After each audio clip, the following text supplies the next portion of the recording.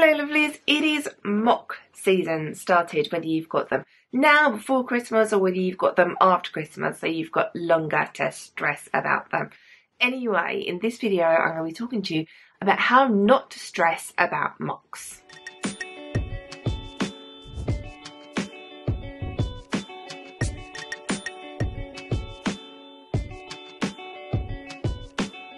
Exams are stressful. This part of the school year from now until your actual exams at the end is stressful. There's no real way we can get around that. But there are lots of things you can do to help with the stress of mocks.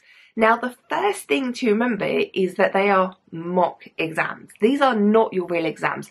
And as awful as this may actually sound, getting things wrong in your mock exam is a good thing. Bear with me, okay? Just bear with me. I know you're not going to believe me on this, because if you get something wrong in your mock exam, you know that you don't know it, so you can go and revise it. You can either go and watch my videos or watch one of the free quizzes on my website to revise it and then look up the answers. So it's good that you get things wrong.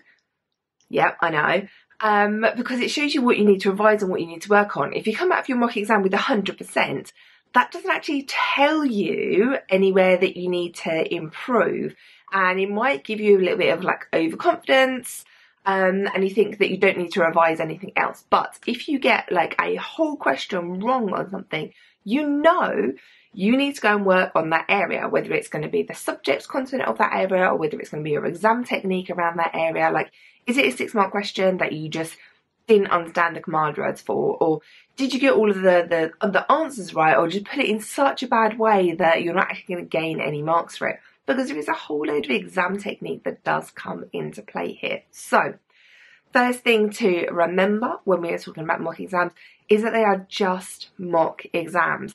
They are important. It is important that you revise for them, because any revision you do now will be useful for your real exams. So don't think I'm telling you you don't have to revise for them. But if you come out and look at your grade at the end or your feedback from your teacher and think this is absolutely disastrous, it is not disastrous. It is not. Because anything you get wrong now, anything your teacher tells you you need to work on, can be improved for the future. These are not your real exams. This mock grade isn't definitely going to be what you come out with at the end. So don't let the grades that you get for your mocks dishearten you too much. Now, if you haven't actually got your grade yet and you're still in the point of revising for it, little and often is the way to go. If you want to spend 5 hours revising for your mock exam, that's a completely random number. I'm not telling you if you spend 5 hours revising you're going to pass. That's just a completely random number.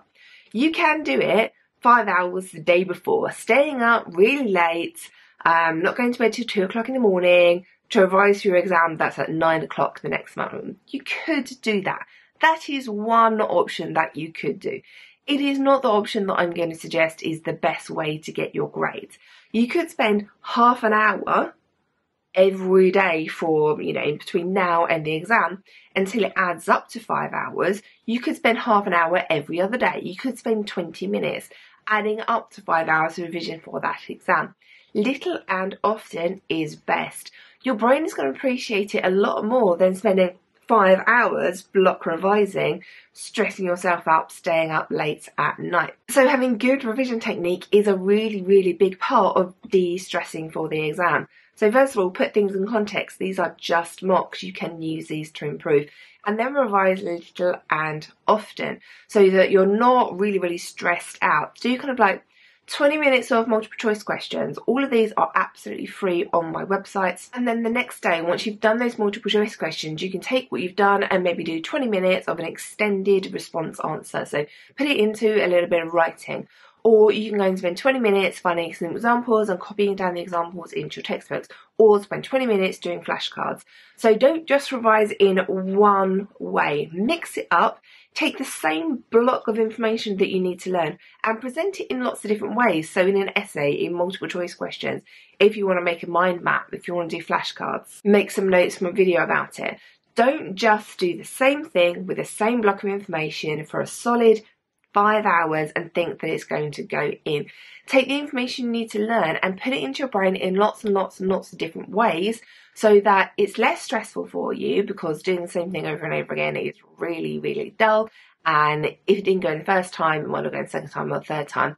Put it in your brain in lots of different ways, so it's much easier to absorb the information. I know loads of people think that you have to create everything from scratch for your exams, but you don't have to. On my website there are loads of free flashcards you can go and download and use those. I know my situation is tight for people at the moment, which is why I've got loads of courses on my website absolutely free for you to go and use to help you revise all of the stuff that you need to know. When you are revising, make sure you've got a desk. I know my desk is a really bad example because I've got loads of books and stuff and Lego piled on top of it, but try and have a clear area with not many distractions and set yourself a time limit for it. I strongly suggest doing 20 minutes of revision and then having a little break, which is why in my whole topic videos I put in little mental health breaks to force you to go out and do something else as opposed to just sit there and watch the video the whole way through. You need to make sure your revision is active.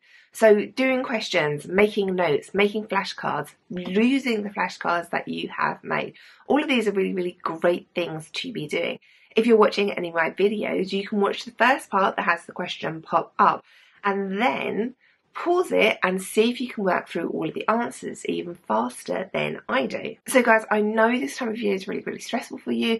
I know exams can seem horrendous, how exams can seem awful, but mock exams are an opportunity to find out the bits that you need to improve on, and hopefully we can use them as good revision for the actual exams which are coming up soon. And doing good revision now, getting into good revision habits now, will make your exams much less stressful in the future. Ouch!